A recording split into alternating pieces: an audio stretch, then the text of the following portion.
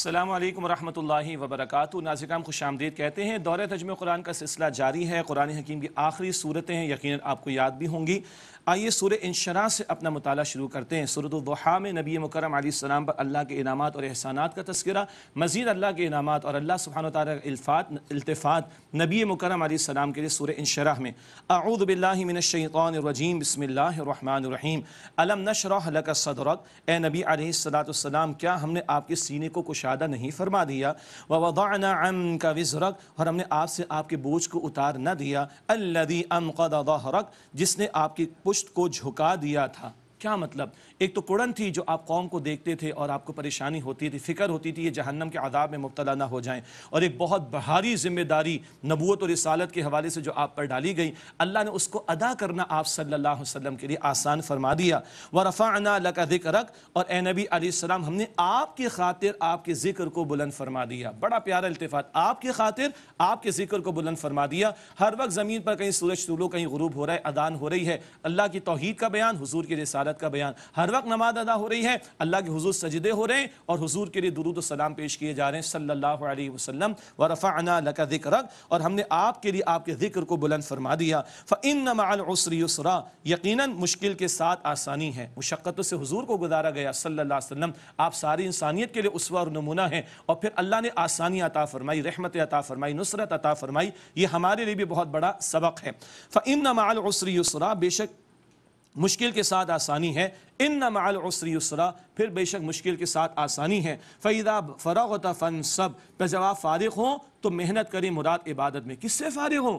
حضور تو دن رات اللہ کے دین کی دعوت اور محنت میں لگے ہوئے ہیں، لیکن وہ مخلوق کے درمیان کا معاملہ اب رب کی طرف متوجہ ہونے کے بعد وَإِلَىٰ رَبِّكَ فَارْغَب، اور اپنے رب کی طرف رغبت اختیار کریں، اس سے لو لگائیں۔ دن بھر حضور دعوت و تبلیغ کے کام میں، دین کی جد و جہد ہی میں لگے رہتے، مگر ایک خاص تعلق اللہ کے ساتھ، وہ رات کی طرف اشارہ، قیام اللیل کی طرف اشارہ، ڈائریکٹ ڈائلنگ کا معاملہ، رب سے براہ راست کانٹیکٹ کا معاملہ، یہ حضور کو بھی تعلیم اور حضور کے ذریعے ہمیں تعلیم عطا کی گئی صلی اللہ علیہ وسلم۔ سورۃ التین ہے، اللہ تعالیٰ نے انسان کی تکریم کا ذکر بھی کیا اور اس کی تذلیل کو بھی بیان فرما دیا۔ بھلا کیسے؟ آئیے سمجھتے ہیں۔ بسم اللہ الرحمن الرحیم۔ والتین والزیتون، قسم ہے انجیر کی اور زیتون کی، ایک اشارہ عیسیٰ علیہ السلام کی طرف جن کے علاقے میں یہ پھل پائے جاتا۔ وطور سینین، اور طور سینا کی قسم، ایک اشارہ موسیٰ علیہ السلام کی طرف، کوہ طور کے ساتھ ان کی نسبت۔ وہذا البلد الامین، اور اس امن والے شہر کی قسم، اشارہ نبی پاک صلی اللہ علیہ وسلم کی طرف۔ حاصل کلام، یہ عظیم قسمیں ہیں، عظیم شخصیات کا ان سے تعلق ہے، اور یہ عظیم شخصیات انبیاء اور رسل، یہ انسانیت کی معراج۔ اللہ اکبر۔ لقد خلقنا الانسان فی احسن تقویم، یقیناً ہم نے انسان کو بہترین ساخت میں پیدا کیا۔ اللہ نے اپنے دونوں ہاتھوں سے بنایا، سورہ صاد کے آخر میں اللہ نے روح میں سے پھونکا، اللہ اکبر، اللہ نے خلیفہ بنا کر بھیجا، اللہ اکبر، اللہ نے وحی و نبوت کے لیے پیغمبروں کو چنا انسانوں میں سے، تو انسان اس روح کے تقاضوں پر عمل کرے تو بہترین ہے، لیکن ثم رددناہ اسفل سافلین، پھر ہم نے پست ترین حالت میں اسے لوٹا دیا۔ جو روح کو فراموش کرے، حیوانوں کی سطح پر زندگی بسر کرے، بے مقصد زندگی گزارے، وہ تذلیل کی طرف جائے گا، اور جو روح کے تقاضوں پر عمل کرے وہ تکریم کی طرف جائے گا۔ الا الذین آمنوا وعملوا الصالحات، سوائے وہ جو ایمان لائے اور جنہوں نے نیک اعمال کیے، فلہم اجر غیر ممنون، ان کے لیے نہ ختم ہونے والا اجر ہے۔ یہ وہ جو روح کے تقاضوں کو پورا کریں، ان کے لیے تکریم ہے، نہ ختم ہونے والا اجر، اللہ تعالی ہمیں ان میں شامل رکھے۔ فما یکذبک بعد بالدین، پس کون سی چیز جھٹلانے پر تمہیں آمادہ کرتی ہے؟ اس کے بعد اب کیا ہے؟ اس کے بعد یہ ساری باتیں واضح ہو گئیں، اب کیا بات ہے جو تمہیں جھٹلانے پر آمادہ کرتی ہے؟ اس کے بعد الیس اللہ باحکم الحاکمین، تو کیا اللہ تعالیٰ تمام حاکموں سے بڑا حاکم نہیں؟ یقیناً ان الحکم الا للہ، قرآن 3 مرتبہ فرماتا ہے کہ حکم کا اختیار کس کے لیے ہے؟ اللہ کے لیے۔ سورۃ العلق، اور مشہور سورہ جس کی پہلی 5 آیات پہلی وحی جو نبی پاک صلی اللہ علیہ وسلم کو عطا کی گئی۔ بسم اللہ الرحمن الرحیم۔ اقرأ بسم ربک الذی خلق، اے نبی علیہ السلام پڑھیے اپنے رب کے نام سے جس نے ہر شے کو بنایا۔ خلق الانسان من علق، انسان کو بنایا علق، جمے ہوئے خون، اور ایک ترجمانی ایک لٹکتی شے سے۔ یہ پہلی وحی، پہلا لفظ ہی آیا اقرا، اس سے علم کی فضیلت کا اندازہ ہوتا ہے۔ البتہ علم کے ساتھ قید لگائی رب کا نام، وہ عصری علوم ان کو تابع رکھنا ہے علم ہدایت کے، تبھی انسان کے لیے یہ سارے علوم فائدہ مند ثابت ہو سکیں گے۔ علم ہو، ٹیکنالوجی ہو، سب کچھ ہو، العلم وہ ہدایت کا علم ہے، وہ اللہ کی وحی جو پیغمبروں کے ذریعے عطا کی گئی، تو سارے علوم کو تابع رکھنا ہے اللہ کے علم، اللہ کے نام سے، اللہ کے نام کے تابع رکھنا ہے، اللہ کی وحی کے تابع رکھنا ہے، اس بات کی طرف بھی اشارہ۔ اقرأ وربک الاکرم، پڑھی اور آپ کا رب سب سے بڑھ کر کرم فرمانے والا ہے، الذی علم بالقلم، جس نے قلم سے سکھایا، علم الانسان ما لم يعلم، انسان کو وہ کچھ سکھایا جو وہ جانتا نہیں تھا۔ علم کی اہمیت، قلم کا ذکر اللہ ہی نے سکھایا، اس بات کا ذکر پہلی وحی میں فضیلت علم کا بیان آ رہا ہے۔ البتہ اہم نقطہ، علم کی بات ضرور ہو لیکن ٹاپ آف دا لسٹ علم وحی ہے جو اب کتاب و سنت کی روشنی میں ہمارے پاس موجود ہے۔ سارے علوم و فنون کو علم ہدایت کے تابع کریں گے تو یہ ساری ٹیکنالوجی ہمارے لیے فائدہ مند ثابت ہوگی۔ یہی بات آدم علیہ السلام کو کہی گئی سورہ البقرہ آیت نمبر 38 میں، اگر ہدایت کے تابع رہیں گے لوگ تو نہ خوف ہوگا اور نہ وہ غمگین ہوں گے۔ ایک نقطہ اور بھی سمجھ لیں، یہ پہلی وحی نبی علیہ السلام پر نازل ہوئی لیکن قرآن میں سورت کا نمبر 96 ہے۔ یہ کس نے بتایا؟ یہ حضور نے بتایا علیہ السلام۔ نزول کی ترتیب الگ ہے قرآن کی، اور تلاوت کی ترتیب یہ جو اس وقت ہمارے سامنے، یہ سب بھی حضور نے خود متعین فرمایا صلی اللہ علیہ وآلہ وسلم۔ کلا، ہرگز نہیں، ان الانسان لیطغی، بے شک انسان سرکشی پر اتر آتا ہے، ان رآہ استغنی، جب وہ اپنے آپ کو دیکھتا ہے بے پرواہ، سمجھتا ہے کہ کوئی دیکھ نہیں رہا ہے، کوئی پوچھے گا نہیں، کچھ میری جواب دہی نہیں ہوگی۔ ان الی ربک الرجعی، بے شک اپنے رب کی طرف ہی تجھے لوٹنا ہے۔ یعنی اگر آخرت پیش نظر نہ ہو تو انسان اپنے آپ کو بے پرواہ بنا لیتا ہے، فراموش کرتا ہے۔ اگر ہم گراس روٹ لیول پر تبدیلی لانا چاہتے ہیں تو عقیدہ آخرت مضبوط کرنا ہوگا، اللہ کے سامنے جواب دہی کا احساس مضبوط کرنا ہوگا۔ یہ عقیدہ مضبوط ہوگا تو اعمال درست ہوں گے، ورنہ پھر تو بڑے سے بڑے جرائم بھی وہ چھوٹے ہی سمجھے جا رہے ہوں گے۔ ارأیت الذی ینہا، کہ آپ نے شخص کو دیکھا جو روکتا ہے، عبدا اذا صلی، ایک بندے کو جبکہ وہ نماز ادا کرے، ارأیت ان کان علی الہدی، بھلا دیکھو اگر یہ شخص ہدایت پر ہوتا، او امر بالتقوی، یہ تقوی کا حکم دیتا، ارأیت ان کذب وتولی، بھلا دیکھو اگر اس نے جھٹلایا اور منہ موڑا، الم یعلم بان اللہ یری، کیا اسے نہیں جانا کہ اللہ تعالیٰ اسے دیکھ رہا ہے۔ ایک رائے ہے کہ ابو جہل کا بیان، جو نبی مکرم صلی اللہ علیہ وسلم کا دشمن بھی تھا، معاذ اللہ معاذ اللہ، اور جب آپ نماز کو کھڑے ہوتے تو رکاوٹ ڈالنے کی کوشش کرتا اور دوسروں کو بھی کہتا رکاوٹ ڈالو۔ اللہ تعالیٰ متنبہ کر رہا ہے، کیا یہ جانتا نہیں کہ اللہ سبحانہ وتعالیٰ دیکھ رہا ہے؟ کلا، ہرگز نہیں، لئن لم ینتہی لنسفعا بالناصیہ، اگر وہ باز نہ آیا تو پیشانی کے بالوں سے پکڑ کر ہم ضرور اس کو گھسیٹیں گے۔ یہ بال اگر کنٹرول میں آ جائیں تو آدمی کو گھسیٹنا آسان، اسی فور ہیڈ میں جرائم کی پلاننگ ہوتی ہے، فزیولوجی میں بتایا جاتا ہے، اس کی طرف بھی اشارہ محسوس ہوتا ہے، واللہ اعلم۔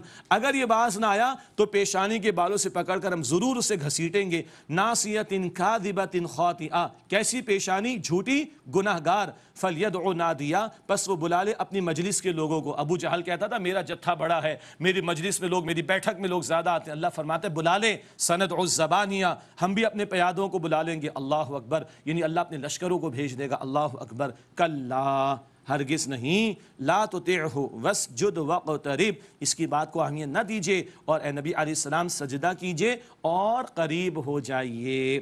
یہ آخری آیت ہے جس پر سجدہ لازم ہوتا ہے قرآن کی تلاوت کی ترتیب میں۔ آپ بھی سجدہ ادا کریں گے، بلکہ پہلے ہم بھی سجدہ کریں گے ادا، اور آپ بھی سجدہ ادا کیجیے گا۔ اللہ کا قرب سجدے میں ملتا ہے۔ حدیث شریف میں آتا ہے بندہ سب سے زیادہ اللہ کے قریب کب ہوتا ہے؟ جب وہ حالت سجدہ میں، تو نمازوں میں سجدے بھی طویل کرنے چاہیے۔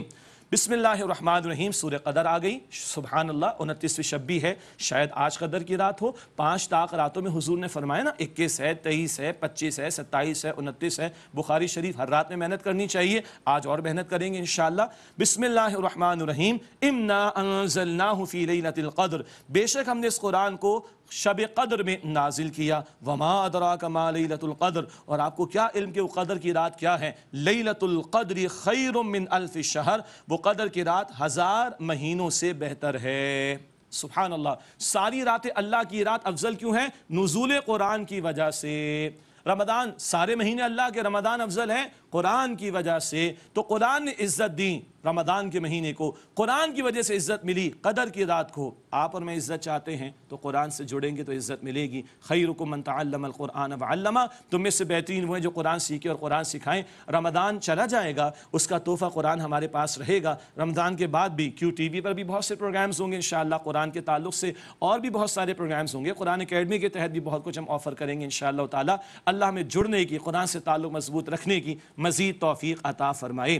لیلۃ القدر خیر من الف شہر، یہ قدر کی رات 1000 مہینوں سے افضل۔ سبحان اللہ، پچھلی امتوں میں سینکڑوں برس کی عمر ہوتی تھی، کبھی کبھی خواتین آ کر انبیاء سے دعا کرواتی، آپ دعا کریں ہمارے بچے تو 400 سال میں انتقال کر جاتے، چھوٹی عمر ہوتی ان کی۔ اللہ اکبر، ارے ان کو پتہ چلتا ہمارے بارے میں تو کیا سوچتے۔ تو صحابہ کرام کو ایک پریشانی ہو گئی، یا رسول اللہ ہماری عمر چھوٹی، ہمارے اعمال کم، ان کی عمر زیادہ، ان کے اعمال زیادہ، کیا فکر ہے صحابہ کرام کی۔ اللہ اکبر، اللہ نے ایک ہی رات دے دی 1000 مہینوں سے افضل۔ 1000 مہینوں کے بنتے ہیں 83 سال 4 مہینے، 83 years 4 months، یہ تو کم از کم ہے۔ اب اس سے کتنا کتنا کتنا کتنا کتنا کتنا کتنا کتنا بہتر، اللہ نوز دی بیسٹ۔ تو ہمیں تو اس کی فکر کرنی چاہیے، آج بھی محنت کریں۔ اور اللہ کے پیارے نبی علیہ السلام نے دعا سکھائی، اما عائشہ رضی اللہ تعالی عنہا کو کیا مانگنا ہے؟ اللہم انک عفو تحب العفو فاعف عنا، اللہ تو معاف فرمانے والا ہے، اللہ معاف کرنے کو پسند فرماتا ہے، اللہ ہم سب کو معاف فرما دے۔ 2 نفل پڑھیں 1000 مہینوں سے افضل، تلاوت کریں 1000 مہینوں سے افضل، قرآن کا درس سنیں 1000 مہینوں سے افضل، ماں باپ کو دیکھیں 1000 مہینوں سے افضل، صدقہ خیرات کریں 1000 مہینوں سے افضل۔ او بھائی سیزن ہے، کمائی کی رات ہے، اللہ مجھے اور آپ کو مزید کمانے کی توفیق عطا فرمائے۔ تنزل الملائکۃ والروح فیہا بإذن ربہم، اس میں اترتے فرشتے اور الروح، روح الامین جبریل امین علیہ السلام، اپنے رب کے حکم سے ہر کام کے انتظام کے لیے۔ اللہ تعالیٰ کی طرف سے، اللہ ہی بہتر جانتا ہے، اعمال حوالے، احکام حوالے کیے جاتے ہیں سال بھر کے حوالے سے، پھر ان کی تنفیذ ہوگی۔ اللہ اکبر کبیرہ، تو روح الامین بھی آ رہے ہیں، جبریل امین بھی، اور دیگر فرشتے بھی آ رہے ہیں۔ سلام، یہ رات سلامتی والی ہے، یہ حتی مطلع الفجر، صبح صادق تک، طلوع فجر تک، یعنی صبح صادق تک، یہ کیا ہے؟ سلامتی والی ہے۔ اللہ ہم سب کو سلامتی عطا فرمائے۔ اس رات کے طفیل، اس قرآن کی برکت سے آج پورا عالم پریشان ہے، اللہ ہمیں امن عطا فرما، اللہ ہمیں عافیت عطا فرما، اللہ ہمیں سلامتی عطا فرما، اللہ یہ رات ہمیں عطا فرما، اللہ تو ہم سے راضی ہو جا، اللہ تو ہم سے راضی ہو جا۔ سلام، یہ سلامتی والی ہے حتی مطلع الفجر، یہ رات صبح نمودار ہونے تک اور طلوع فجر تک، یعنی صبح صادق تک۔ اس کے بعد سورۃ البینہ ہے۔ بعض مفسرین کا خیال ہے کہ یہ مکی صورت ہے، بعض کا خیال ہے کہ یہ مدنی صورت ہے۔ یہ علمی انداز سے 2-4 مقامات پر اختلاف ہمیں ملتا ہے، وہ تفاصیل میں آپ پڑھیے گا۔ اس صورت میں اللہ سبحانہ وتعالی نے عبادت کے وسیلہ تصور کو بیان فرمایا، اور کل کے نتائج کا ذکر بھی، اور بینہ قرآن آگے، رسول پاک آگے، اصل دلیل اس کا بھی تذکرہ اس مقام پر آیا ہے۔ بسم اللہ الرحمن الرحیم، لم یکن الذین کفروا من اہل الکتاب والمشرکین منفکین حتی تأتیہم البینہ، جن لوگوں نے اہل کتاب میں سے کفر کیا اور مشرکین، وہ علیحدہ ہونے والے نہیں تھے یہاں تک کہ ان کے پاس کھلی دلیل آ جائے۔ سب ایک ہی جگہ تھے، حق آئے گا، دلیل آئے گی واضح، بینہ آئے گی، تو فرق ہوگا ہو از ہو، کون سچا ایمان والا ہے، کون مخالفت کرنے والا ہے۔ رسول من اللہ یتلو صحف مطہرہ، اللہ کے رسول جو پاکیزہ صحیفے تلاوت فرماتے ہیں۔ سبحان اللہ، اللہ نے واضح دلیل 2 باتوں کو قرار دیا، ایک قرآن کو اور ایک صاحب قرآن کو صلی اللہ علیہ وآلہ وسلم۔ حضور تشریف لائے تو اب ابو جہل بنا، ابو لہب بنا، اب فرق ہو گیا نا، اب یہ علیحدہ ہو گئے کون صاحب ایمان اور کون کفر پر اڑا ہوا۔ فیہا کتب قیمہ، اس میں لکھے ہوئے مضبوط احکام ہیں اللہ کی کتاب میں۔ وما تفرق الذین اوتوا الکتاب الا من بعد ما جاءتهم البینہ، اور اہل کتاب فرقہ فرقہ نہ ہوئے مگر اس کے بعد کہ ان کے پاس کھلی دلیل آ گئی۔ اور البقرہ سے ہم شروع سے پڑھتے ہوئے آئے، ضد کی وجہ سے، تعصب کی وجہ سے، حسد کی وجہ سے، جانتے بوجھتے انہوں نے حق کا رد کیا ہے۔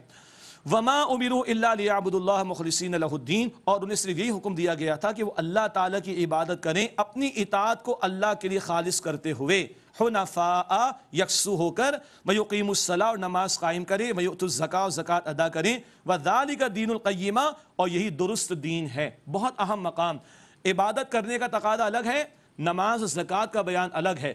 عبادت 24 گھنٹے مطلوب ہے۔ سورہ ذاریات آیت نمبر 56، انسان و جنات کو اللہ نے کیوں پیدا کیا؟ اپنی عبادت کے لیے۔ نماز قائم کرنا، زکوٰۃ ادا کرنا، اس کا بیان الگ ہے۔ او بھائی، نماز تک اسلام محدود نہیں، اللہ کی عبادت رمضان کے روزوں تک محدود نہیں، زکوٰۃ تک محدود نہیں، پوری زندگی میں اللہ کو معبود مان کر اس کے حکم کے سامنے جھکانا اپنے آپ کو، یہ عبادت کا وسیع تر تصور ہے۔ انفرادی معاملات میں بھی اللہ اور اس کے رسول علیہ السلام کے احکام کی پیروی، اجتماعی معاملات زندگی میں بھی اللہ اور اس کے رسول علیہ السلام کے احکام کی پیروی، اللہ مجھے اور آپ کو اس کی توفیق عطا فرمائے، یہ درست دین ہے۔ ان الذين كفروا من اهل الكتاب والمشركين في نار جہنم خالدین فيها، بے شک جن لوگوں نے کفر کیا اہل کتاب و مشرکوں میں سے، وہ جہنم کی آگ میں ہیں، ہمیشہ اس میں رہیں گے۔ اولئک هم شر البریہ، یہ بدترین مخلوق، اللہ ہمیں جہنم سے محفوظ رکھے۔ اس کے برعکس ان الذين آمنوا وعملوا الصالحات، بے شک جو لوگ ایمان لائے اور جنہوں نے نیک اعمال کیے، اولئک هم خیر البریہ، یہی بہترین مخلوق ہیں۔ جزاؤہم عند ربہم جنات عدن، ان کا بدلہ ہے ان کے رب کے پاس ہمیشہ رہنے والے باغات، تجری من تحتہا الانہار، جن کے نیچے نہریں جاری ہیں، خالدین فیہا ابدا، وہ ان میں ہمیشہ ہمیشہ رہیں گے۔ رضی اللہ عنہم ورضوا عنہ، اللہ ان سے راضی ہو گیا اور وہ اللہ سے راضی ہو گئے۔ ذالک لمن خشی ربہ، یہ اس کے لیے ہے جو اپنے رب سے ڈرے، ڈرنے والا، ایمان والا، نیک عمل کرنے والا، اس کے لیے جنت کے باغات۔ اللہم انا نسألک جنت الفردوس، اے اللہ ہم تجھ سے جنت الفردوس کا سوال کرتے ہیں۔ اس کے بعد آخری 16 صورتیں قرآن حکیم کی اور نبی پاک صلی اللہ علیہ وسلم کو بڑی محبوب تھیں۔ مغرب کی نماز میں اکثر اللہ کے پیارے نبی علیہ السلام ان آخری 16 صورتوں کی تلاوت فرمایا کرتے تھے۔ اب تو ساری صورتیں یاد ہیں نا، تو توجہ فرمائیں، اور ترجمہ آ جائے، تھوڑا سا تشریح کے ساتھ بات آ جائے تو نمازوں میں ہماری توجہ بڑھ جائے گی انشاءاللہ۔ سورۃ الزلزال، زلزلہ قیامت کا، اس کا بیان اس مقام پر ہے۔ بسم اللہ الرحمن الرحیم۔ اذا زلزلت الارض زلزالہا، جب زمین زوردار انداز سے ہلا دی جائے گی، اللہ اکبر۔ واخرجت الارض اثقالہا، اور اپنے بوجھ نکال کر باہر ڈال دے گی۔ مسلم شریف کی روایت، مردوں کو تو نکالے گی، مسلم شریف کی روایت سونے چاندی کے ڈھیر نکال کر باہر ڈال دے گی۔ اور انسان جو غافل تھا، دنیا میں مال کی محبت میں ڈوبا تھا، کہا یہ مال ہے، اس کی وجہ سے میں نے اللہ کو بلایا، میں نے چوری کی، میں نے قتل کیا، میں نے قطع تعلقی کی، یہ مال کسی کام کا نہیں۔ واخرجت الارض اثقالہا، اور زمین اپنے بوجھ نکال کر باہر ڈال دے گی۔ وقال الانسان ما لہا، اور غافل مجرم انسان کہے گا اس کو کیا ہو گیا۔ یومئذ تحدث اخبارہا، اس دن وہ اپنی خبریں بیان کر دے گی، یہ زمین خبریں بیان کرے گی، کس نے سجدے کیے، کس نے جرم کیے، یہ سجدوں کا بھی بیان ہوگا، جرم کا بیان بھی آ جائے گا، یہ زمین اپنی خبریں بیان کر دے گی۔ بِأَنَّ رَبَّكَ أَوْحَىٰ لَهَا، اس لیے کہ آپ کے رب نے اسے حکم بھیجا ہوگا۔ سیدنا علی رضی اللہ عنہ جب بیت المال سے اناج کو تقسیم کر دیتے، وہاں کھڑے ہو کر 2 رکعت ادا کرتے اور زمین کو گواہ بناتے، تو گواہ رہے، کل تو گواہ رہنا، میرے رب نے مجھ پر جو ذمہ داری ڈالی وہ میں نے ادا کر دی۔ آج ہم اس زمین کو کیا بنا رہے ہیں؟ ہمارے لیے خیر کی گواہی دینے والا یا شر کی گواہی دینے والی بنا رہے؟ استغفر اللہ۔ یومئذ یصدر الناس اشتاتا لیروا اعمالہم، اس دن لوگ گروہ در گروہ باہر نکلیں گے تاکہ ان کو ان کے اعمال دکھا دیے جائیں۔ گروہ الگ کر دیے جائیں گے نیکوکاروں کے، گروہ الگ کر دیے جائیں گے بدکاروں کے، اور ان کے اعمال ان کے سامنے پیش ہوں گے۔ فمن یعمل مثقال ذرۃ خیرا یرہ، جس نے ذرہ برابر بھلائی کی ہوگی وہ اسے دیکھ لے گا۔ ومن یعمل مثقال ذرۃ شرا یرہ، جس نے ذرہ برابر برائی کی ہوگی وہ بھی اسے دیکھ لے گا۔ ذرے کے برابر بھی عمل ہوگا، کل پیش ہو جائے گا۔ اللہ تعالی ہم سب کے حساب کو آسان فرمائے۔ ہاں، اہل ایمان کے بارے میں اللہ کے پیارے نبی علیہ السلام نے فرمایا، دنیا میں کچھ مشقتیں آ جاتی ہیں، آزمائشیں آ جاتی ہیں، اللہ یہیں دھو دے گا، کل صرف ان کی نیکیوں کو اللہ پیش کرے گا۔ اللہ ایسے ہی معاملہ ہم سب کے لیے فرمائے۔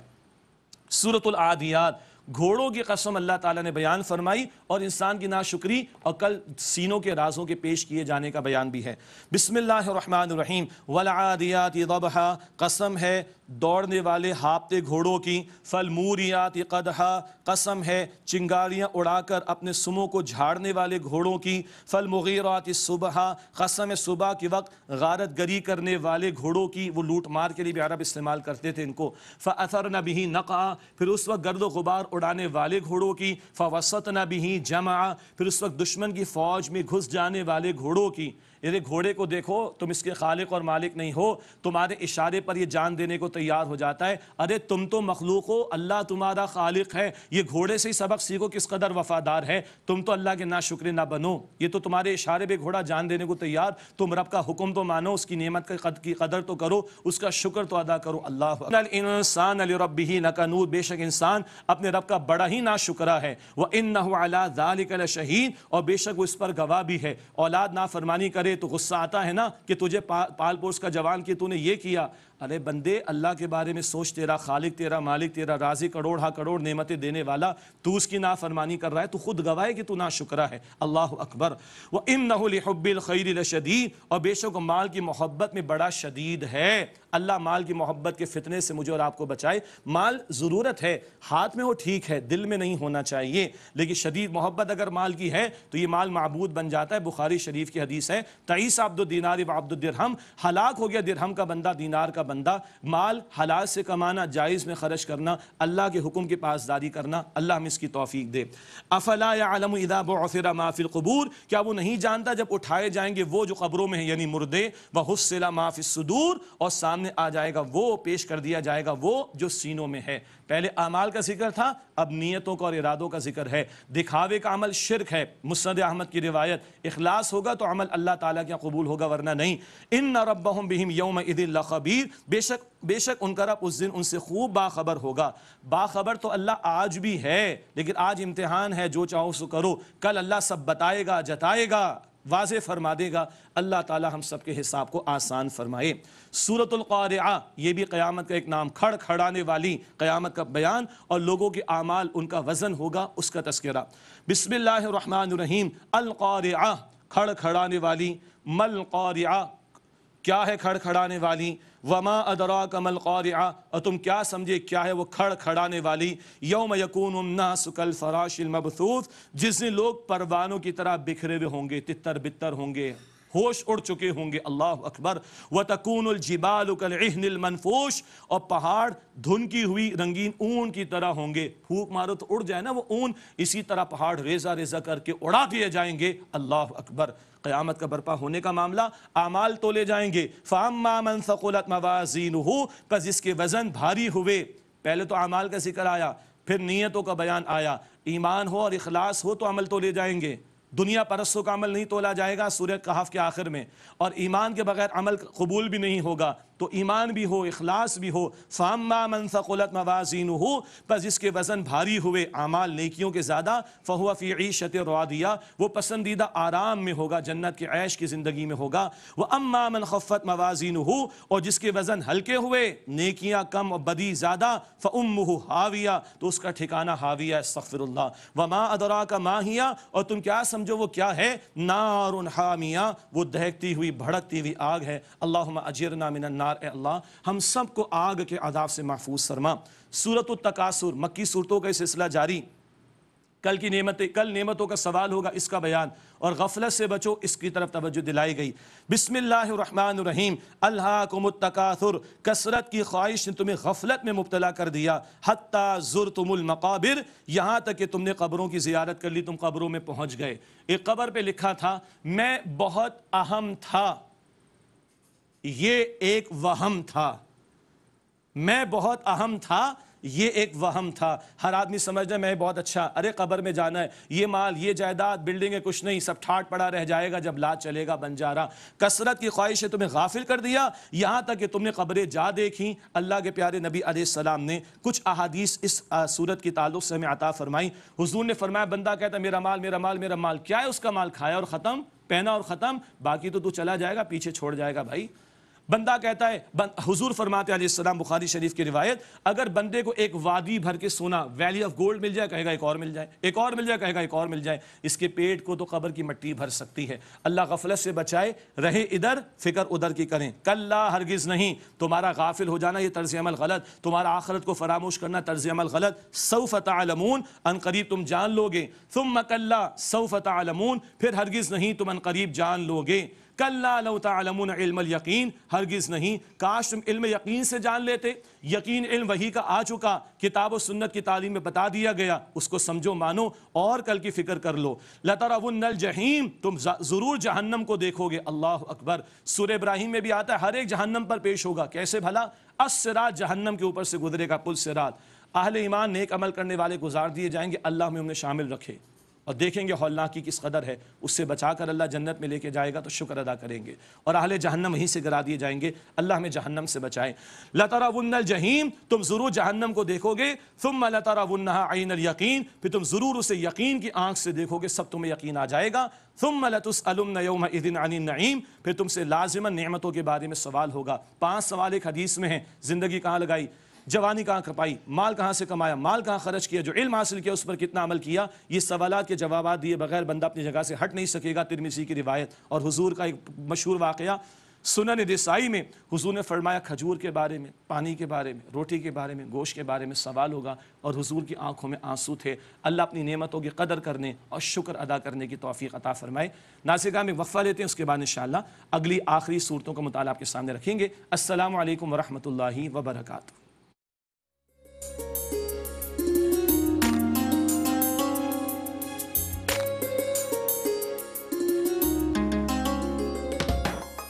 E-Transmission is brought to you by دو ہاتھ صاف کرے نا۔ This message is brought to you by Olivia Hand Sanitizer and چینی کا بہترین نیمو بدل، ہاشمی ہنی، ہاشمی ہنی۔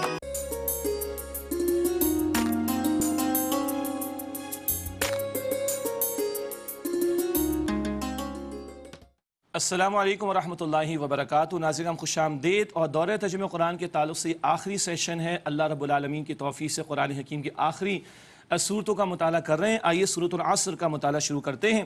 اعوذ باللہ من الشیطان الرجیم، بسم اللہ الرحمن الرحیم۔ سورہ عصر کے بارے میں امام شافعی رحمۃ اللہ علیہ فرماتے ہیں لوگ اسی میں اگر غور فکر کر لیں تو ان کے لیے کافی۔ نبی علیہ السلام کے 2 صحابہ ایک دوسرے سے ملاقات کرتے تو جدا ہونے سے پہلے ایک دوسرے کو سورہ عصر سناتے، بہت عظیم پیغام۔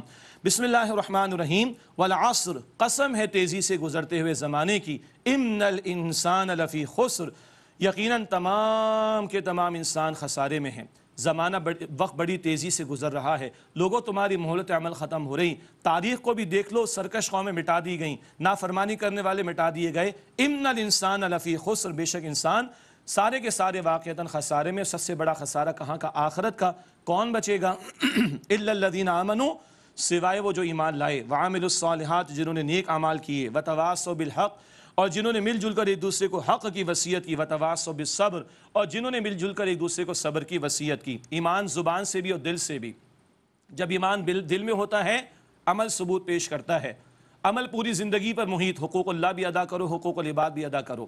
کامیاب ہونا چاہتے ہو، اکیلے اکیلے نیک بندہ کافی نہیں، اجتماعیت اختیار کرو، مل جل کر حق کی وصیت کرو۔ سب سے بڑا حق اللہ کا ہے، اس کی زمین پر اس کے کلمے کی سربلندی کی جد و جہد کرو۔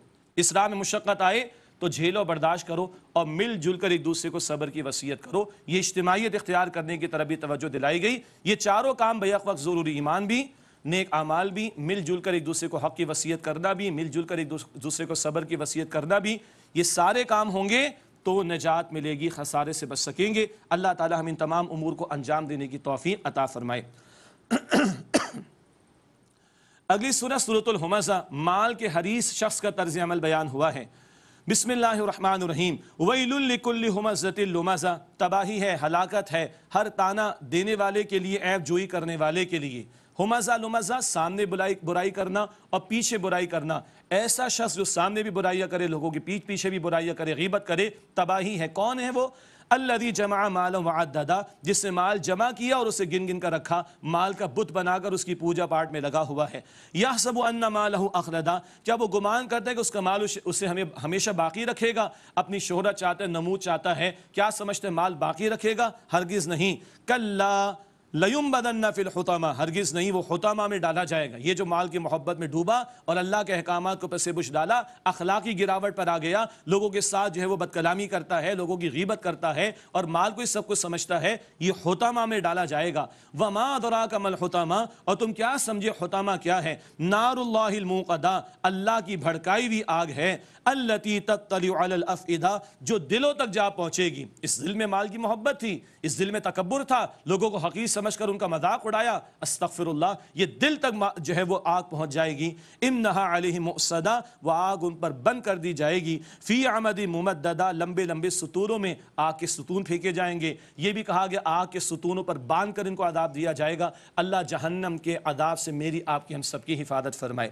اس کے بعد آخری 10 صورتیں قرآن حکیم کی ہمارے استاد ڈاکٹر اسرار صاحب رحمۃ اللہ علیہ نے بھی ایک بڑا پیارا قیمتی نقطہ بیان کیا. ان آخری صورتوں میں سیرت النبی کا ایک پیارا نقطہ بھی ہمارے سامنے آئے گا انشاءاللہ تعالی, اور توحید کا درس, اور آخر میں 2 قیمتی دعاؤں والی صورتیں ہیں فلق و ناس, وہ اللہ تعالیٰ نے ہمیں عطا فرمائیں. سورۃ الفیل ہے, نبی پاک علیہ السلام کی ولادت بعد سے 50 دن قبل جو ایک واقعہ پیش آیا ابرہہ کا لشکر, اس کا تذکرہ کیا جا رہا ہے. ہاتھی والوں کا لشکر مشہور واقعہ. بسم اللہ الرحمن الرحیم. الم تر کیف فعل ربک باصحاب الفیل, کیا آپ نے نہیں دیکھا کہ آپ کے رب نے ہاتھی والوں کے ساتھ کیا سلوک کیا. الم یجعل کیدہم فی تضلیل, کیا اللہ تعالیٰ نے ان کی چال کو بیکار نہیں کر دیا. وارسل علیہم طیرا ابابیل, اور اللہ تعالیٰ نے ان پر جھنڈ کے جھنڈ, کثرت سے مراد پرندے بھیجے. ترمیہم بحجارۃ من سجیل, وہ ان پر سخت مٹی کی کنکریاں برساتے تھے. فجعلہم کعصف مأکول, پس ان کو کھائے ہوئے بھوسے کی مانند کر دیا. اللہ کا گھر بیت اللہ شریف اللہ نے عزت عطا فرمائی. یمن کا یہ گورنر تھا, مقرر کیا گیا تھا ابرہہ, اس نے ایک ناپاک ارادہ کیا کہ معاذ اللہ اقدام کرے. ایک اور پیچھے پس منظر تھا کہ تجارتی روٹس جو کبھی قوم سبا و یمن والوں کے پاس تھے, اب وہ مکے میں قریش والوں کے پاس ہیں, اور قریش کی عزت ہے بیت اللہ کی تعلق سے, تو اس کا ناپاک ارادہ تھا کہ بیت اللہ کو شہید کر دے اور یہ سارے تجارتی روٹس اس کو مل جائے. یہ پیچھے بہت بڑا منصوبہ تھا. اللہ سبحانہ و تعالیٰ نے اپنے گھر کی حفاظت فرمائی. چھوٹے چھوٹے پرندے کو چونچ میں, پنجوں میں کنکریاں, اور وہ ہاتھی برباد کر دیے گئے, سارے لشکر تباہ کر دیے گئے. اللہ نے اعلان کر دیا, اللہ کے پیارے رسول علیہ السلام کی ولادت سے چند دن پہلے کا معاملہ, اللہ نے اپنے گھر کی حفاظت فرمائی. گھر اللہ کا ہے, اللہ رسول کی حفاظت فرمائے گا, رسول بھی اللہ کے ہیں صلی اللہ علیہ وسلم. یہ بھی سیرت کا ایک نقطہ آ گیا, اور اللہ کی عظمت کا بیان بھی ہوا. سورہ قریش, یہ بھی سیرت کا نقطہ. رسول پاک علیہ السلام کا کس قبیلے سے تعلق تھا؟ قریش سے آپ کا تعلق تھا. اشارہ ہو رہا ہے سیرت النبی کے ایک نقطے کی طرف. اب آئیے سورہ قریش کا مطالعہ کریں. بسم اللہ الرحمن الرحیم. لإیلاف قریش, قریش کو الفت دینے کی سبب, ایلافہم رحلۃ الشتاء والصیف, انہیں سردی گرمی کے سفر سے مانوس کر دینے کی وجہ سے. فلیعبدوا رب ھذا البیت, انہیں چاہیے اس گھر کے رب کی عبادت کریں. کچھ اگتا تو نہیں تھا مکہ مکرمہ میں, اللہ تعالیٰ نے تجارت قریش کو عطا فرمائی. یمن کی طرف جاتے, شام کی طرف جاتے, سردی گرمی کے سفر کرتے, اللہ تعالیٰ نے ان کے لیے آسانی فرما دی, امن عطا فرما دی. تو چاہیے اس گھر کے رب کی عبادت کریں, اللہ کی. الذی اطعمہم من جوع, جس نے انہیں بھوک میں کھانے کو دیا. وآمنہم من خوف, اور خوف سے امن عطا فرمایا. سارے عرب میں قافلے لوٹتے, قریش کے قافلوں کو کوئی ہاتھ نہ لگاتا, کچھ اگتا نہیں, اللہ تعالیٰ نے مال و اسباب عطا فرما دیے. اللہ کی عبادت کا تقاضا, ہمیں بھی اللہ کھلاتا پلاتا ہے, ہماری حفاظت بھی اللہ فرماتا ہے, وہی لائق ہے کہ اس کی عبادت کی جائے. سورۃ الماعون, سیرت کا نقطہ کیا ہے؟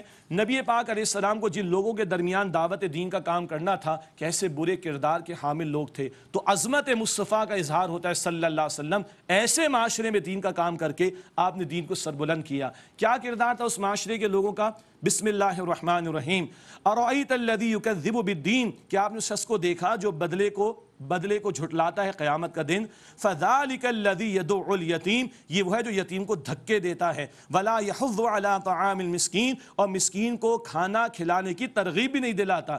ابو جہل کا بھی یہ کردار تھا, پبلک میں تو خوب خرچ کرتا حجاج کے اوپر کہ بھئی ہم پیسہ خرچ کر رہے کھلا رہے ہیں, دروازے پر کوئی آتا دھکے دیتا. کیوں؟ دروازے پر کسی کو دیکھا تو نہ کوئی فوٹو کھینچے گا, نہ کوئی آ کے پوچھے گا, اور لوگوں پہ کرے گا تو بڑی واہ واہ ہوگی. گھٹیا کردار, یتیم معاشرے کا, مسکین معاشرے کا کمزور طبقہ ہوتا ہے, ان سے تو ہمدردی ہر ایک کو ہونی چاہیے اور ہوتی ہے, لیکن آخرت کا منکر اتنے گھٹیا کردار پر آ جاتا ہے, یتیم کو دھکے دیتا ہے, اور مسکین کو خود تو کیا کھلائے, دوسروں کو بھی ترغیب نہیں دے رہا کہ کھلاؤ ان کو. فویل للمصلین, پس تباہی ہے نمازیوں کے لیے. ایک راہ یہ منافقانہ طرز عمل کا بیان, مدنی دور کے تعلق سے اس کا ذکر ہو رہا ہے.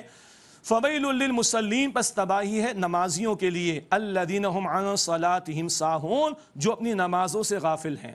اللہ اکبر. رمضان میں ادا کی, رمضان کے بعد چھوڑ دیں گے نماز, 4 نمازیں ادا کی فجر کی چھوڑ دیں گے, کبھی ادا کی کبھی ادا نہیں کی, ایسا کریں گے, یہ تو ساہون والی بات ہے, یہ تو غفلت والی بات ہے. اللہ ہم سب کی حفاظت فرمائے. الذین هم یراؤون, جو دکھاوا کرتے ہیں, عمل کر رہے ہیں لوگوں کو دکھانے کے لیے, حالانکہ اللہ کے لیے اخلاص اختیار کرو, اللہ کے وہی عمل قبول ہوگا جو اخلاص کے ساتھ ہو. یہ گھٹیا کردار ان کا. ویمنعون الماعون, اور معمولی سی برتنے کی شے بھی مانگنے کے باوجود نہیں دیتے. آخرت سامنے نہ ہو تو اتنا گھٹیا کردار کہ اس قدر کنجوسی, معمولی برتنے کی شے کوئی پڑوسی سے مانگ لیتا ہے, وہ بھی نہیں دیتے. یہ ہے آخرت کے منکرین کا کردار. کردار، یہ گھٹیا کردار تو ان لوگوں کا جن کے درمیان نبی پاک علیہ الصلوۃ والسلام کو دین حق کی سربلندی کی جد و جہد کرنی تھی۔ اب اگلا بیان سورہ کوثر اور نبی پاک علیہ السلام کی عظمت اور رفعت اور شان بلند کا بیان آ رہا ہے۔ بسم اللہ الرحمن الرحیم، انا اعطیناک الکوثر، بے شک اے نبی علیہ السلام ہم نے آپ کو کوثر عطا فرمائی۔ کوثر وہ نہر کوثر بھی اللہ ہم سب کو عطا فرمائے، جس کا پانی برف سے ٹھنڈا اور جس کا پانی دودھ سے زیادہ سفید، جس کا پانی شہد سے زیادہ میٹھا ہوگا، اللہ ہم سب کو عطا فرمائے۔ ایک وہ کوثر بھی، اور پھر حوض کوثر بھی، اور پھر کثرت بھی، خیر کثیر بھی، بہت بھلائیاں ہیں جو اللہ تعالیٰ نے نبی پاک علیہ السلام کو عطا فرمائی۔ قرآن جیسا عظیم کلام، ختم نبوت کا اعلان، دین کی تکمیل، سب سے بڑی امت آپ کے لیے، مقام محمود آپ کے لیے، اور شفاعت کبریٰ کا حق آپ کے لیے، اور بعد از خدا بزرگ تو یہ قصہ مختصر صلی اللہ علیہ وآلہ وسلم۔ انا اعطیناک الکوثر، بے شک اے نبی ہم نے آپ کو کوثر عطا فرمائی۔ فصلی لربک وانحر، پس آپ اپنے رب کے لیے نماز ادا کریں اور قربانی پیش کریں۔ جان بھی لگائی جائے، نماز بدنی عبادت، مال بھی لگایا جائے، قربانی مالی عبادت، ہمیں توجہ دلائی گئی اللہ کی نعمتوں کا اعتراف کرو اور جان و مال اس کی بندگی میں لگاؤ۔ ان شانئک ھو الابتر، بے شک آپ کا دشمن ہی نامراد ہوگا۔ آپ صلی اللہ علیہ وسلم کو اللہ تعالیٰ نے 3 بیٹے عطا فرمائے، چھوٹی عمر میں انتقال ہو گیا۔ ایک صاحبزادے جناب عبداللہ کا انتقال ہوا تو ابو لہب نے بد کلامی کی معاذ اللہ، اس سے کہا بتیرہ محمد کے محمد صلی اللہ علیہ وسلم کی تو نسل ہی مٹ گئی، استغفر اللہ۔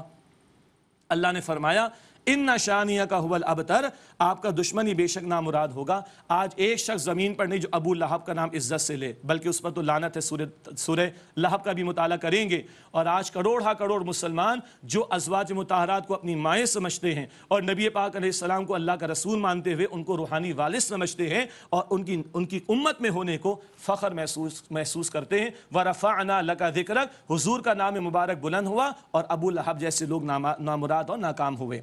اس کے بعد سورۃ الکافرون، سیرت کا نقطہ کیا ہے؟ ہمارے استاد ڈاکٹر اسرار صاحب نے بڑی پیاری باتیں بیان فرمائی، وہ میں آپ سے شیئر کر رہا ہوں کہ آپ کی دو ٹوک دعوت کیا ہے؟ دعوت توحید ہے اور کوئی کمپرومائز نہیں کیا جائے گا شرک کے ساتھ۔ سورہ کافرون کی عظمتیں بھی سنیں، فجر کی 2 رکعتیں، مغرب کی 2 رکعتیں، طواف کے بعد کی 2 رکعتیں، ان میں پہلی رکعت میں حضور سورہ کافرون کی تلاوت فرماتے اور وتر کی دوسری رکعت میں حضور خود سورہ کافرون کی تلاوت فرماتے۔ بسم اللہ الرحمن الرحیم، قل یا ایھا الکافرون، اے نبی علیہ السلام فرما دیجئے اے کافرو، لا اعبد ما تعبدون، میں عبادت نہیں کرتا جن کی تم پوجا کرتے ہو۔ انہوں نے کبھی کہا چلو 1 سال ہم آپ کی مان لیتے ہیں، آپ 1 سال ایک سال آپ ہمارے معبودوں کو مان لیں، 1 سال ہم آپ کے معبود واحد کو مان لیں۔ نو کمپرومائز، لا اعبد ما تعبدون، میں عبادت نہیں کرتا جن کی تم پوجا کرتے ہو، ولا انتم عابدون ما اعبد، اور نہ تم عبادت کرنے والے ہو اس کی جس کی میں عبادت کرتا ہوں، ولا انا عابد ما عبدتم، اور نہ میں عبادت کرنے والا ہوں ان کی جن کی تم نے پوجا کی، ولا انتم عابدون ما اعبد، اور نہ تم عبادت کرنے والے ہو اس اللہ کی جس کی میں عبادت کرتا ہوں۔ تو نہ ماضی میں، نہ آج، نہ آئندہ کبھی تمہارے جھوٹے معبودوں کی پرستش میں نہیں کروں گا، میں تو معبود واحد اللہ ہی کی عبادت کروں گا۔ یہ توحید کی دعوت، لکم دینکم ولی دین، تمہارے لیے تمہارا دین ہے اور میرے لیے میرا دین ہے۔ امت کو تعلیم کیا ہے؟ دین پر کمپرومائز کبھی بھی نہ کرنا، توحید کی دعوت پر استقامت کا مظاہرہ کرنا۔ اس کے بعد سورۃ النصر ہے، اللہ کے پیارے نبی علیہ السلام کی خوبصورت دعوت کا حسین انجام کیا ہوا؟ اللہ کا دین سربلند ہو گیا، سبحان اللہ۔ بسم اللہ الرحمن الرحیم، اذا جاء نصر اللہ والفتح، جب اللہ تعالیٰ کی نصرت آ جائے اور فتح میسر آ جائے، فتح مکہ کی طرف بھی اشارہ، وَرَأَيْتَ النَّاسَ يَدْخُلُونَ فِي دِينِ اللَّهِ أَفْوَاجًا، اور آپ دیکھیں گے لوگ جوق در جوق اللہ سبحانہ وتعالیٰ کے دین میں داخل ہو رہے۔ یہ فتح مکہ کے بعد کا منظر، سارے عرب سے بھی قافلے آئے اور سب نے اکثریت نے اسلام قبول کر لیا۔ پہلے دین مشرکین کے سرداروں کا چلتا تھا، قانون ان کا چلتا تھا، اب اللہ کا کلمہ سربلند ہو گیا، اب دین اللہ کا ہے، اب شریعت اللہ کی نافذ ہے۔ آج اس شریعت کے نفاذ کی ذمہ داری ہمارے کاندھوں پر ہے، دین کو قائم کرنے کی جد و جہد کرنا ہمارے کاندھوں پر ذمہ داری ہے۔ سورہ شورى آیت نمبر 13 میں ہم نے پڑھا، یہ حضور کی پیاری دعوت، اس کا حسین انجام کے دین غالب ہو گیا۔ فسبح بحمد ربک واستغفر، بس آپ اپنے رب کی تسبیح کیجئے اس کی حمد کے ساتھ اور اس سے بخشش مانگیے۔ حضور تو بخشائے ہیں، آپ کی درجات کی بلندی کا معاملہ امت کو بھی تعلیم دی گئی، اللہ نعمت عطا فرمائے، تسبیح کرو اللہ کی حمد کے ساتھ، اس سے استغفار کا اہتمام کرو۔ حضور تو بخشائے ہیں، انہ کان توابا، بے شک وہ اللہ بہت توبہ قبول فرمانے والا ہے۔ اللہ کے پیارے نبی علیہ السلام نے پھر اس کو سجدوں میں جاری فرما دیا، رکوع میں جاری فرما دیا، سبحانک اللہم وبحمدک، اے اللہ سبحانہ وتعالیٰ تو پاک ہے، تیرے لیے حمد ہے، اللہم اغفر لی، اے اللہ مجھے بخش دے۔ اس کے بعد سورۃ اللہب، اللہ کے پیارے نبی علیہ السلام کے دین کے دشمنوں کا انجام کیا ہوا سورہ لہب میں بتا دیا گیا۔ یہ سیرت کے نقطے سورہ فیل سے لے کے سورہ لہب تک بڑے خوبصورت ہمارے سامنے آئے۔ ابو لہب چچا تھا اور سردار تھا، لیکن دشمن دین بنا ہوا تھا۔ اللہ تعالیٰ نے کیا الفاظ کہے، اور اس کی بیوی بھی نافرمان، وہ بھی دشمنی پر اتر آئی، دونوں کا برا انجام یہاں پر بیان ہوا۔ یہ دین دشمنوں کا انجام ہوتا ہے۔ بسم اللہ الرحمن الرحیم، تبت یدا ابی لہب و تب، ابو لہب کے دونوں ہاتھ ہلاکت میں جائیں اور وہ ہلاک ہو جائے۔ ما اغنا عنہ مالہ وما کسب، نہ اس کا مال اس کے کام آیا، نہ وہ جو اس نے کمائی کی، کمائی میں ویسی کمائی بھی شامل، اولاد بھی شامل۔ سیصلی نارا ذات لہب، ان قریب وہ جھلسے گا شعلے مارتی ہوئی آگ میں۔ دنیا میں تو ذلیل ہوا، بدر کے بعد اس کا یہ مرا ہے، ایک پھوڑا سا نکل گیا، لاش میں بدبو، اولاد نے غلاموں کو کہا، حبشی غلاموں کو پھینک دو اس کو قبر کے اندر، اور چہرہ بڑا سرخ تھا۔ ابو لہب کہتے جس کو شعلے والا سرخ چہرہ تھا۔ قرآن کہتا ہے سیصلی نارا ذات لہب، ان قریب وہ جھلسے گا شعلے مارتی ہوئی آگ میں۔ وامرأتہ، اور اس کی بیوی بھی، حمالۃ الحطب، جو ایندھن اٹھا کر لانے والی تھی، معاذ اللہ نبی پاک علیہ السلام کے راستے میں کانٹے بچھاتی اور حجو کرتی، بد کلامی کرتی، اس کا بھی برا انجام دنیا میں ہوا۔ فی جیدہا حبل من مسد، اس کی گردن میں کھجور کی مضبوط رسی ہوگی، کھجور کی چھال کی مضبوط رسی ہوگی۔ دنیا میں بھی کہتے ہیں رسی پھنسی مر گئی، اور جہنم اس کو لٹکایا جائے گا رسی سے باندھ کر۔ بدترین جوڑا جس سے دشمنی کی نبی پاک علیہ السلام سے، گستاخی کی معاذ اللہ، اس کا بدترین انجام قیامت تک کے لیے اللہ تعالیٰ نے بیان فرما دیا۔ سورۃ الاخلاص، اللہ کے پیارے نبی علیہ السلام کی بڑی محبوب سورت، اور اللہ کے پیارے نبی علیہ السلام فجر کی 2 رکعت سنت کی بات ہو رہی، مغرب کی 2 رکعت، طواف کی 2 رکعت، اس کی دوسری رکعت میں حضور سورہ اخلاص کی تلاوت فرماتے، اور وتر کی تیسری رکعت میں سورہ اخلاص کی تلاوت فرماتے۔ عام طور پر اور معمولات میں بھی سورہ اخلاص رات کے اوقات میں بھی آپ کے معمولات میں شامل تھی۔ مشرکین نے اور دیگر لوگوں نے، اہل کتاب نے پوچھا رب کا تعارف کیا ہے؟ اللہ نے 4 آیات میں بڑا جامع اپنا تعارف ہمیں عطا فرمایا۔ بسم اللہ الرحمن الرحیم، قل هو اللہ احد، اے نبی علیہ السلام فرما دیجیے وہ اللہ یکتا ہے، یہ اللہ کی توحید وجودی کا بیان۔ اللہ الصمد، اللہ بے نیاز ہے، ربوبیت کا بیان، سب اس کے محتاج، وہ کسی کے محتاج نہیں۔ لم یلد ولم یولد، توحید ذات کا بیان، نہ وہ کسی کا باپ ہے اور نہ کسی کی اولاد۔ ولم یکن لہ کفوا احد، یہ توحید صفات کا بیان ہے، اور کوئی ایک بھی اس کا ہمسر اس کے جیسا نہیں ہے۔ یہ تعریف فقط اللہ تعالیٰ کے لیے، کسی اور پر صادق نہیں آ سکتی۔ اللہ یکتا ہے، سب اس کے محتاج، وہ کسی کا محتاج نہیں، نہ وہ کسی کا باپ نہ وہ کسی کی اولاد، اور کوئی ایک بھی اس کے جیسا نہیں، اس جیسی صفات کسی میں بھی نہیں ہیں۔ آخری 2 صورتیں ہیں اور دعائیہ انداز ہے۔ فاتحہ سے بات شروع ہوئی اور دعاؤں پر ہی بات ختم ہو رہی۔ سورہ فاتحہ میں بھی دعا اور قرآن کے اختتام پر بھی دعا۔ ان 2 آخری صورتوں کو معوذتین، 2 پناہ دینے والی صورتیں کہا گیا۔ اللہ کے پیارے نبی صلی اللہ علیہ وسلم نے مستقل ان کی تعلیم فرمائی۔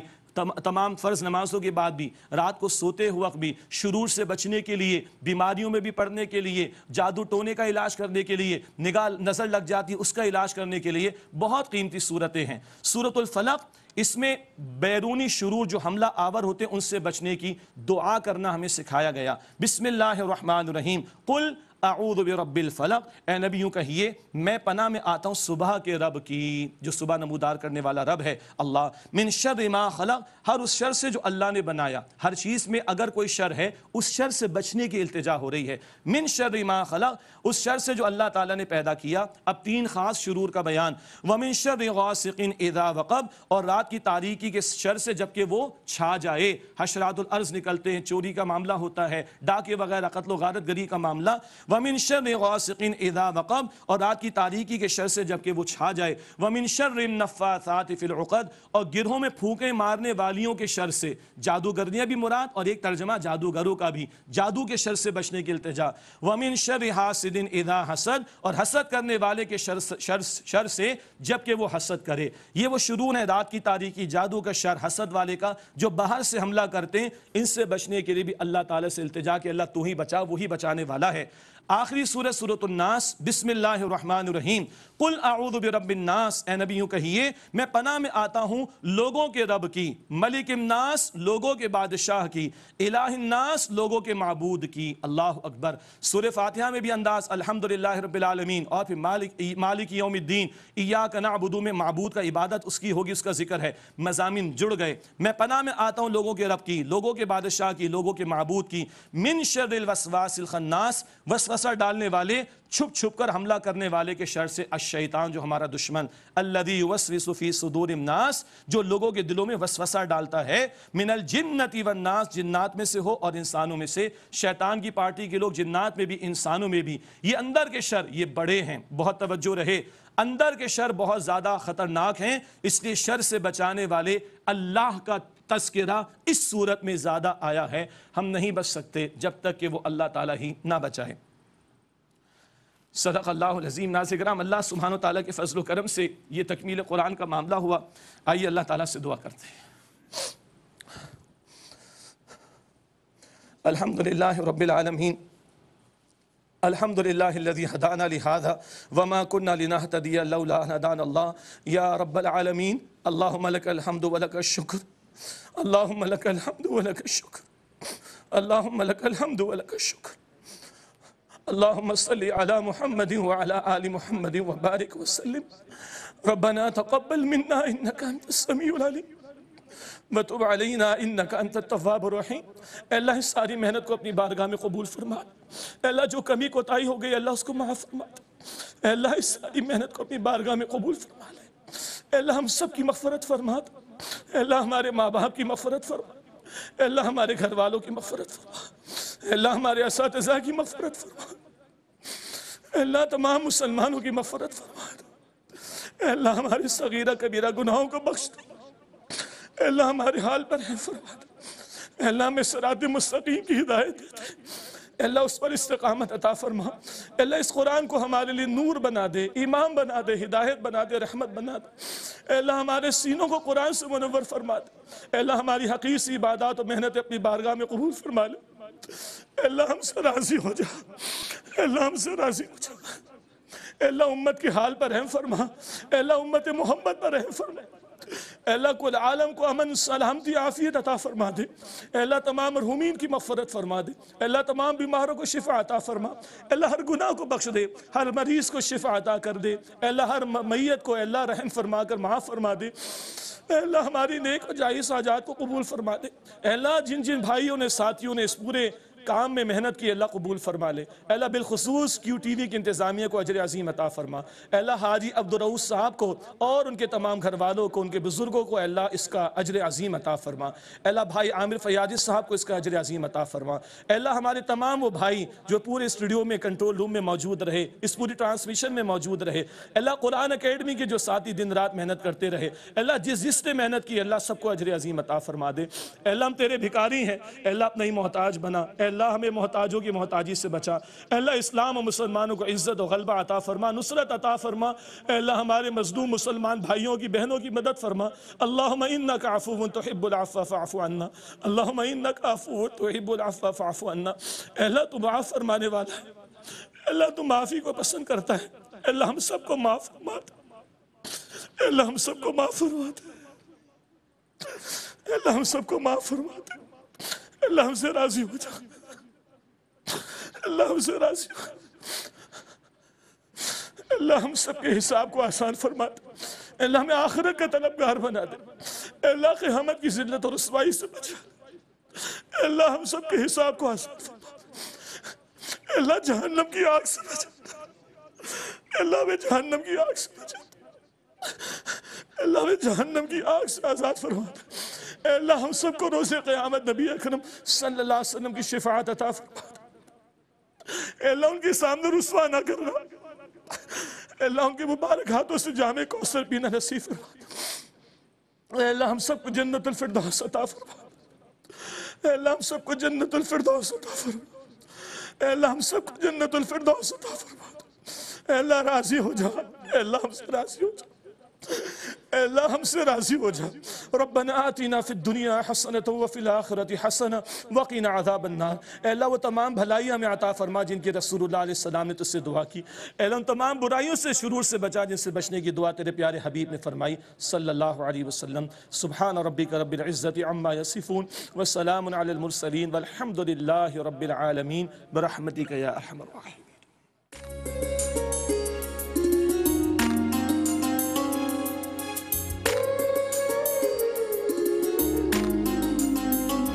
बरकतों का महीना, नेमतों का خزینہ برکتوں کا مہینہ نعمتوں کا خزینہ کیونکہ اس ماہ میں اترا قرآن شان رمضان شان رمضان شان رمضان شان رمضان اللہ کی رحمتوں کا خزینہ شان رمضان اللہ کی رحمتوں کا خزینہ شان رمضان بخشش و مغفرت کا بخشش و مغفرت کا سفینہ شان رمضان